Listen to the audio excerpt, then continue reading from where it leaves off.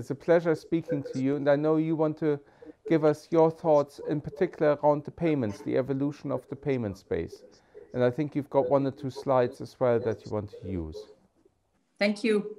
Thank you very much for your invitation, and good morning, all of you, even from far away. Maybe we could see the first slide. It's not very complicated, or move to the second, please. Yes, it's just to show that with innovation, the ecosystem of payments is becoming more complex, but it means also that the offer for the consumers, for all of us, is also broader. We have new forms of commerce with e-commerce. I don't need to insist on that, above all in a time of confinement. This is one of the elements of the society as it works now. We should not underestimate as well the remittances, so the money sent to countries in the south, where cross-border payments play a big role, and where part of the informal development aid is taking place. So we have several new elements. First of all, we have the possibility to pay to each other P2P, which was not the case in the past. We have the big techs entering the system because they have lots of clients or people connected and lots of data, and it gives them the opportunity to enter the market. So in the past, we had the banks and the distribution, but now we have several actors, and we can hope through innovation to improve customer experience with instant payments, automated payments, reduction of the costs, etc. So I think we should first of all underline how positive the evolution of this sector may be. I remember in France, we still have people paying with cheque, which is something unbelievable today, but the move is accelerating, and it's really a vibrant innovation ecosystem. Of course, the more you innovate and introduce new techniques, the more the fraud techniques are getting more sophisticated as well. So these all system includes specifically the fintechs. In the payment sectors, we have several unicorns worldwide, such as Stripe in the US, TransferWise in the UK, Klarna in Sweden, N26, etc. And their success comes from their ability to focus on specific services or introducing a missing link in the payment chain, and they oblige us to rethink the way we conceived banking and payment. And of course, as I mentioned before, we have the big tech with their huge amount of clients and potential knowledge of the clients. The most famous project being the Libra DM one, but there may be other ones in the future. And they have devoted the incumbents. It's important to think that we still have the old system, if I may say so, try to diversify their own offer. It's true in France, for example, for Société Générale, but also you have Amex doing many things and Crédit Agricole. I don't want to quote too many of them. A very interesting thing in this context is that the pandemic has hastened the pace of digitalization. According to a recent Eurosystem study, and this is interesting from a central bank perspective, 40% of the respondents indicated using less cash due to concern about the risk of contamination. But also as digital payments are made more convenient, we can even use it at the bakery for very small amounts. This trend was also visible in France, where contactless initiation was used for 50% of point-of-sale card payments at the end of last year, compared to 30% in 2019. And this kind of jump is really linked with the pandemics. The corona crisis also benefited mobile payment solutions, even if in France the use of card is still more frequent. But for example, the traditional banks have created Paylib, which is a kind of peer-to-peer interpayment payment solution based on credit transfer, and that was used, for example, for small professionals who were not equipped at the beginning of the lockdown. So this is a fantastic, complex new ecosystem that does oblige, and I insist, the central banks to enter new territories. So how should we position ourselves? It's the following slides. Just an image of, we try to find an equilibrium. It's quite difficult, but we will do our best to reach it. First of all, we really want to encourage and promote innovation and competition for the ultimate benefit of payment users and for a more performing financial system. There is no doubt. There are undisputed benefits for users. I've quoted already some of them: the lower prices, a better quality of services, the readiness to be to adapt, as we have experienced last year in real life. The technological progress carries out also the potential to improve the performance of market infrastructures with a better tracking of transaction, ownership, cost efficiency, speed, and availability around the clock for cross-border payments in a globalized economy. So central banks' tool to stimulate innovation are well known. It's the adaptation of legislation to accompany new trends and trigger innovation. We were involved in the PSD2 directive, in the implementation and everything that has to do with open banking. I remember when I was in the European Parliament years ago, the concept was at that time considered very strange.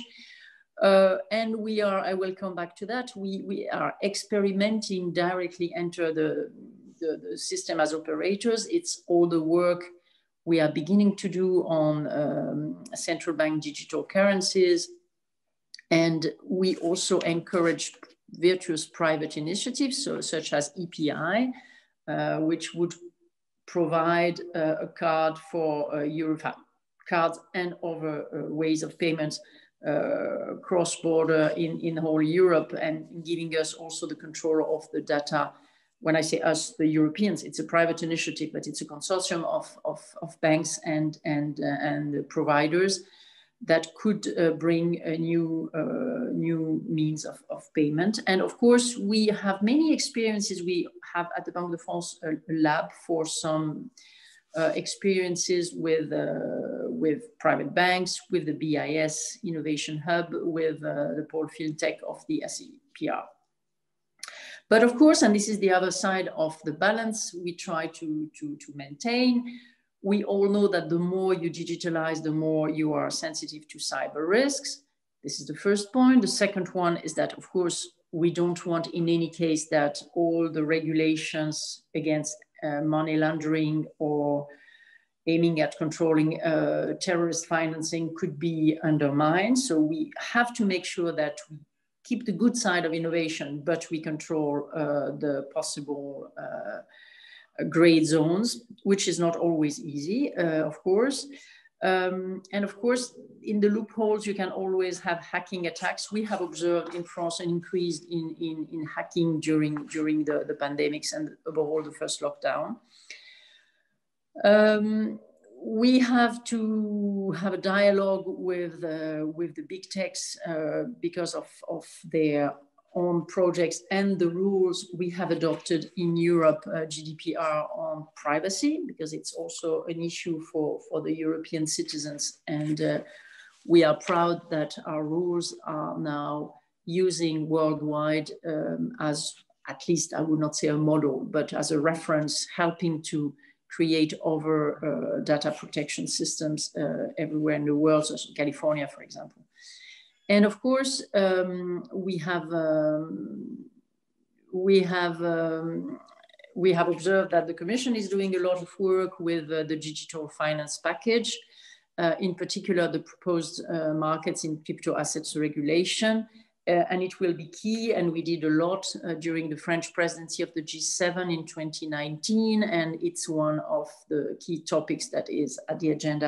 Okay, so, and I was moving for a small remark on cash, because cash, it's very interesting that we discuss a lot innovation, but just to give you the figures, The majority of point of sale transactions still occur in cash. In France, is only, yes, the use of cash. No, it's just to say that as central bankers, we try to offer the freedom of choice. It's very important. It's enshrined in the law that people can continue to pay with cash if they want.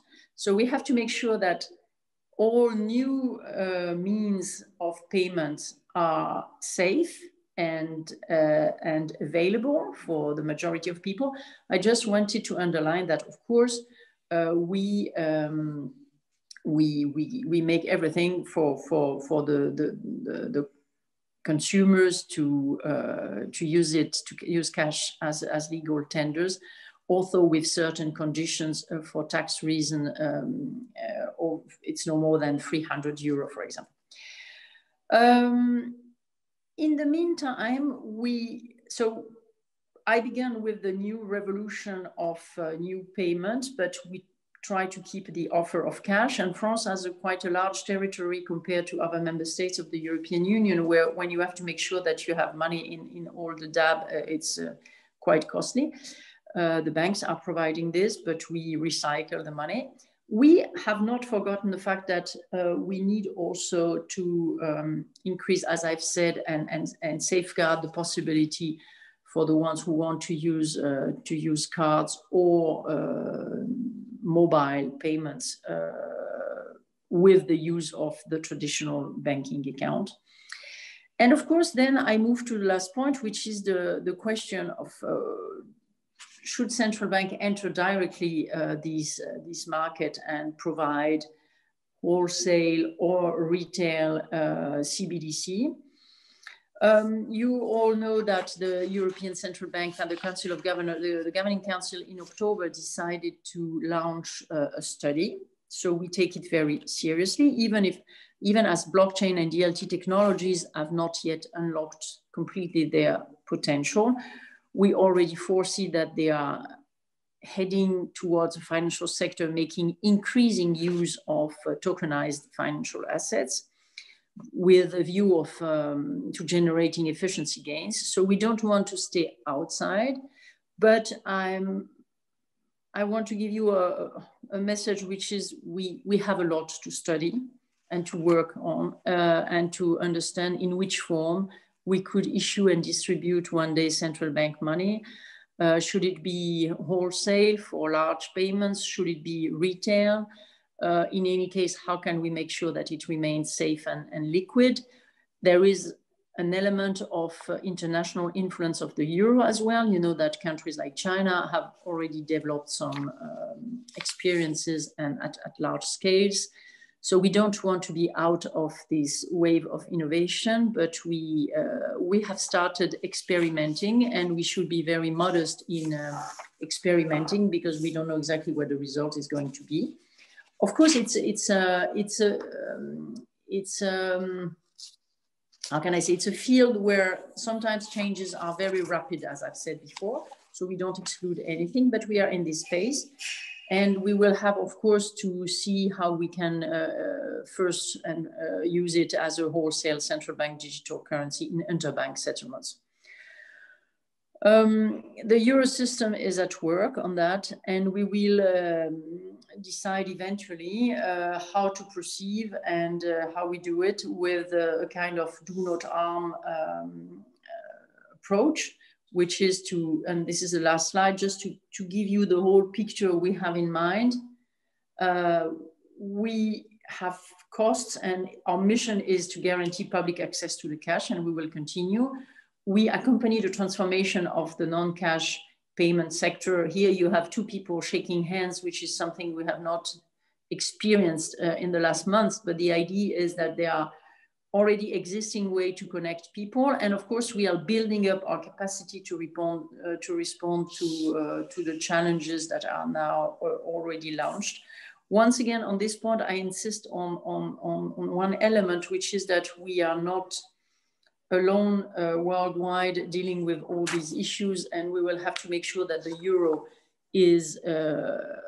has the role it deserves worldwide in a world that is very much changing. But I mean, there will be other conferences in the future to discuss again where we will be soon. And I'm very happy to take some of your questions if you want. Thank you very much. Thank you very much, Sylvie, for this very clear, vision and setting out of the issues, as we always know from you. I noted down loads of questions, and I see kind of how many we can get to. And obviously, please, to the audience again, I know I didn't mention it, but as per usual, our Q&A function is open, and please do feel free to just at any time throw in some questions.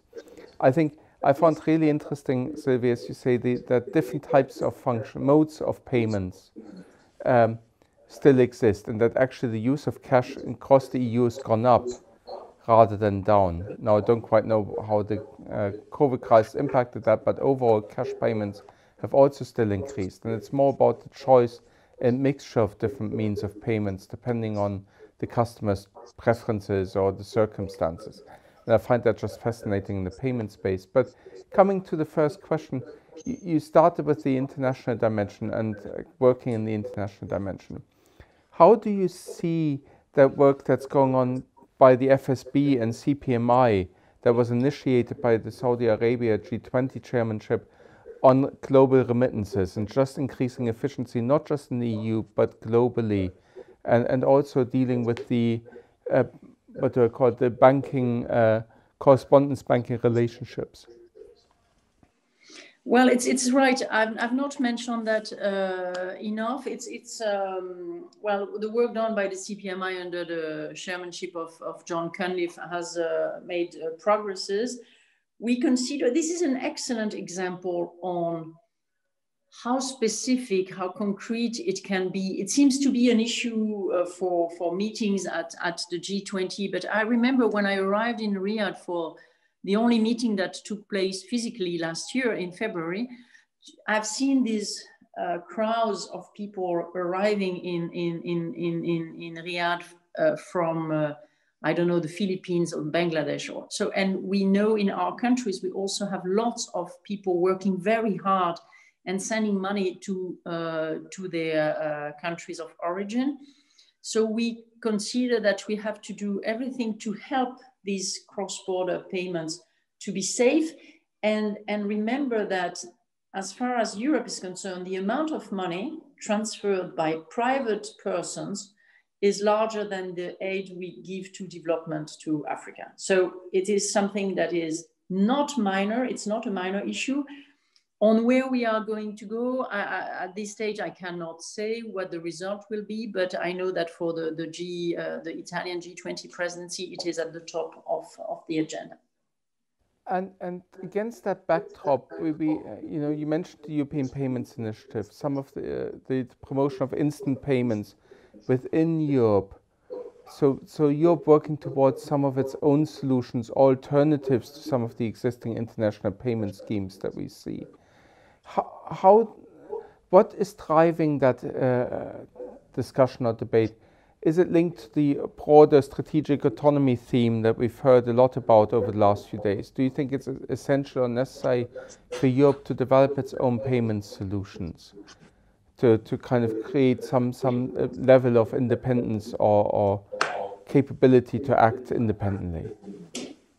Yes, first of all, it's a private initiative, so it's not something driven by central banks or governments. So I suppose that you will also listen to some of the bankers and providers involved in the project.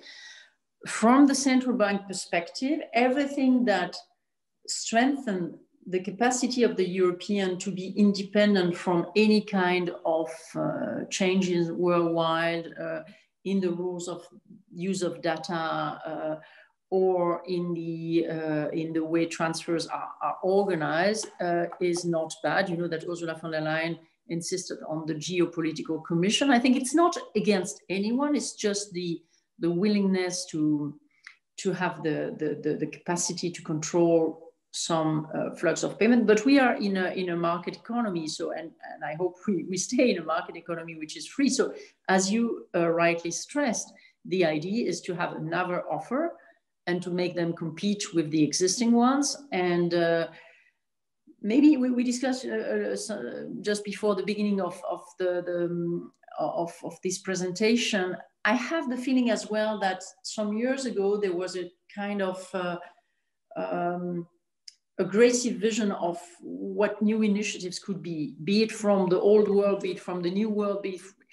Now people are realizing that the young generations are changing their habits, that maybe they need a larger variety of offers.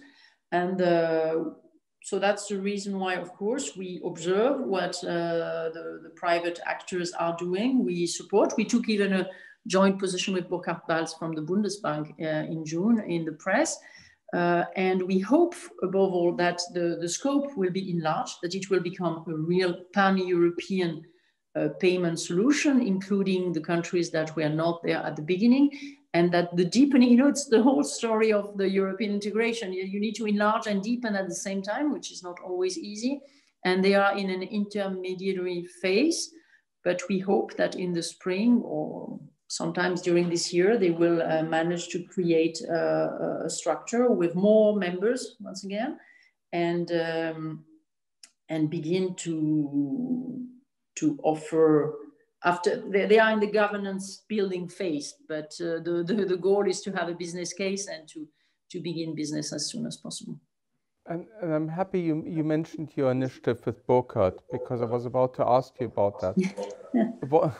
Where we tried to get Burkhard, but we had Joachim here yesterday. I can't have both of them in the same conference, so we rotate between them, so to speak. But I mean, one of the things I read into your op-ed or article was that actually if we get very efficient payment services in Europe, it reduces the need for some of these initiatives like the Digital Euro or a DM initiative. And I just want to explore a little bit more about that. How do you think these kind of crypto initiatives fit into this? Is it kind of something that might replace payments, or do you think that if the EPI or other initiatives take off, they kind of make this new debate around crypto assets redundant in the payment space? Where do you see that interconnection between those two developments in the payment space? Now, first of all, I appreciate that you use the word crypto asset, because sometimes people talk about money, and I think we are different things. My last slide and all my speech was based on the idea that there is room for offers of very different natures. And it's not an alternative where you have to choose either you do this or you do that. Once again, from the point of view of central banks, the important element and our mission is to make sure that whatever the proposal coming from the business it is safe for the consumers, it is consumer friendly, it does reduce the cost, it has a purpose for the society, but it's not up to us to choose. First of all, I confess we don't know what is going to happen. And maybe I was not clear on cash. What I wanted to say is there is not an increase in cash. There is a decrease in use of cash in 2019, at least in France, but even in the Eurozone, there is a decrease. But the interesting element is that we observe a decrease, an increase in contactless payments. This is obvious. But at the same time, the demand of notes is increasing. Maybe because interest rates are very low, people keep money at home. In French, we say sous le matelas, in their bed. I don't know where they put it, but actually we observe a form of leakage or increase of the number of banknotes circulating, or not circulating actually, but being kept. Maybe it has also to do with the fact that the euro is becoming more and more a currency outside the Eurozone. And as a reserve currency in the Balkans or in Africa or in the Mediterranean, many people have euros as savings. So this is the reason why it's very complicated to answer your question, because of course we are talking about payments, but a currency has several functions. And you have people who can use contactless payments or digital modern tools, and at the same time they can wish to keep cash. And it's not up to us to dictate what the behavior should be. We have just to make sure that all means of payments and our banknotes and that the whole system is stable and safe. Thank you, Sylvie. Maybe one last question to finish us off. You talked about data and the importance of data also in the context of the EPI and other initiatives. You said to keep the data in Europe, use the data in Europe. And you also referred to open banking being introduced through the PSD for the first time. And, Gabriel Bernardino talked about the paper on open insurance, and we heard about open finance being broader. What role do you see for data, and how do you see this whole idea of open banking or open finance evolving? Because to a certain extent it disintermediates between the relationship of the customer and the banks. So introduce potentially a new player into the whole banking system and the monetary policy transmission mechanism. Well, it's a large issue for the last minutes we have, but you're perfectly right that we observe changes in the intermediation, and it is due to a certain part to the legislator. We were not the ones in the central bank wishing or not wishing. We take the legislation as it is, but of course, the European Commission is aware that the more you introduce actors in the chain, the more who is owning data becomes a central issue. Data is absolutely key. We observe it in e-commerce with the platforms. We observe it with the potential development of DM. We know in the central banks how important it is for us to look at data to see the transmission of monetary policy. But I suggest that we do not enter right now the question of the transmission of monetary policy, because it will be too complicated. If you don't mind, it will be for next year. I understand, and there's only so much we can cover in any one conference or meeting. And as you said, there will be more conferences, and there will be another one of our conferences. And yes, I didn't want to get into the monetary policy debate around crypto assets. It was a real pleasure having you with us this morning, Sylvie. I always say that after each session, I hope we can see you in person soon again, that we can all kind of meet and shake hands, as you said in your last slide, something that we're all not used to anymore, which is quite sad. It's really nice to have had you with us, and that technology allowed this. Thanks, Sylvie. Thank you, and have a good day. Bye-bye. All the best.